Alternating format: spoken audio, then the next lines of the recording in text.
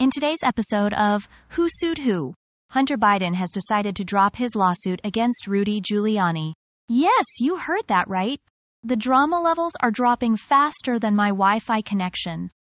So Hunter Biden accused Rudy Giuliani and his former lawyer of violating his privacy over data allegedly taken from his laptop. I mean, I get it. Nobody wants their search history exposed, right? Hunter's lawyer, Abby Lowell, filed to dismiss the case. Probably because, even in the courtroom, nobody wants to deal with laptop viruses.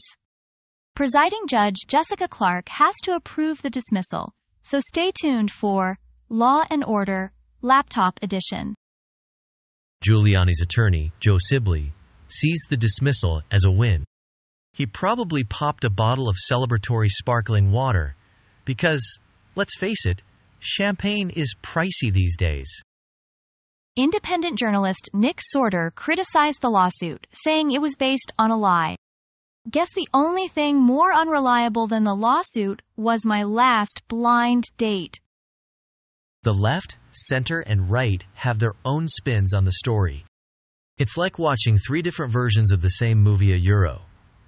One's a drama, one's a documentary, and one's a legal thriller. Popcorn, anyone? And there you have it.